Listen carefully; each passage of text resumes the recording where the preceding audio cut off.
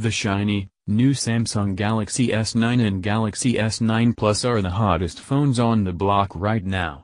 After months of anticipation, the phones were finally revealed at MWC in Barcelona and will be hitting store shelves on March 12.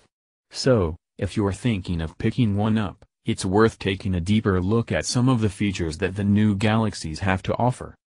The Galaxy S9 and S9 Plus are both largely a refinement of an already established formula, rather than a paradigm shift, but nonetheless pack a handful of welcomed improvements and new features of their own.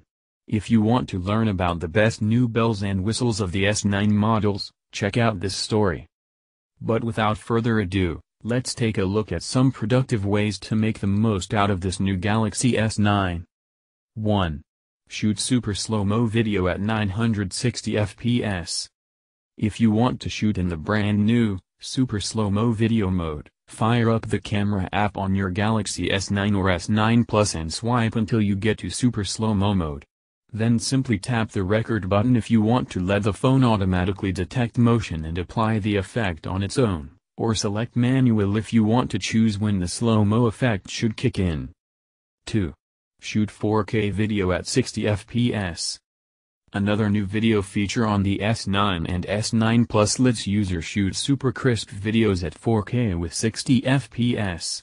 To enable this mode, open the camera app, tap Settings, and select Video Size, then UHD, 60 fps. Keep in mind, however, that recording time is limited to 5 minutes in this mode. 3.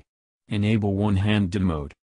The narrower screens on the S9 and S9 Plus are not that hard to reach and handle with one hand, but if you want an even smaller display, you can enable one-handed mode. To do that, go into Settings, then Advanced Features, then One-Handed Mode. Once that's enabled, you can tap the Home button 3 times quickly to reduce the screen size. 4. Rearrange the navigation bar buttons. Go into Settings, then Display, then Navigation bar, then Button Layout, and select one of the two, Recents, Home, Back, or Back, Home, Recents. 5. Disable the app drawer. Long press on the home screen, then Home Screen Settings, then Apps button, and select whether you want to hide or show the button. 6. Change the size of the home screen grid with smaller or larger icons. Long press on the home screen panel, then Home Screen Settings, and customize the home screen grid. 7. Change the size of the notification shade grid. Pull down the notification shade, tap the 3-dot menu in the top right corner, and select Button Grid. You get 3 grid sizes to choose from: 3x3, 4x3, and 5x3. 8. Sort your apps. This one is simple and it's useful. If you want apps in your app drawer to be arranged not in the chaotic order of last downloaded, but instead in much more logical alphabetical order, open the app drawer and tap on the 3 dots at the upper right. There, select Sort and tap on Alphabetical Order. And you're done. 9. Enable or disable the Edge panel and customize its position to left or right. Go into Settings, then Display, then Edge Screen, then Edge Panels, and select On or Off. Once the Edge panel is enabled, you swipe on the little edge hint on the side and go into Settings by pressing the gear icon at the bottom. On the next screen, tap the 3 buttons, then Handle Settings, and select whether you want the Edge panel on the left or the right. You can also customize the size of the Edge panel and its transparency. 10.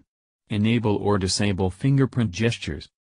Go to Settings, then Advanced Features, then Finger Sensor Gestures, and switch the toggle to On. 11. Turn on Power Saving Mode. If you want to extend the battery life of your phone, you can do so by enabling Power Saving Mode. To do that, go into Settings, then Device Maintenance, then Battery, and select Mid or Max. Max is a very radical change that disables most of your apps and leaves you with a black screen with only a few applications, but allows your phone to last for hours on a single-digit battery percentage.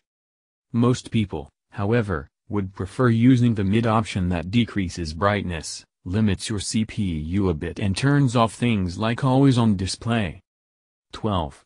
How to take a screenshot and how to take a scrolling screenshot. Screenshots are a great and easy way to share something cool that you see on your phone. You take a screenshot on the Galaxy S9 by simultaneously pressing the power lock key and the volume down button. But you can also take scrolling screenshots on the S9, take a regular screenshot and press on the scrolling screenshot button at the bottom. With every press you will capture more of the screen, perfect for web pages or long lists. 13. Enable a floating camera button. If you want to enable a second shutter button in the camera app, which can come in handy when holding the phone at a weird angle, fire up the camera app and go to Settings, then Floating Camera Button. Once the switch is toggled, a button will appear over the viewfinder, which you can use to take pictures. You can also move it around the screen. 14. Enable edge lighting for incoming calls. Edge lighting was one of the cooler features of edge-toting Galaxies, and while the S9 has a very subtle curve to its edge screen, so it's very hard to see the actual effect, you might still want to have it on. You enable it by going into Settings, then Display, then Edge Screen, then Edge Lighting. Here you can either press the toggle to always enable it or disable it, or you can long press the Edge Lighting tab and go into more detail. There, you can select things like Show Edge Lighting when the screen is off or on only. What are your favorite tips and tricks for the Samsung Galaxy S9 and S9 Plus? Let us know your favorite ones in comments. To discover more Android and Samsung related content, don't hesitate to subscribe to the S Sorrels channel.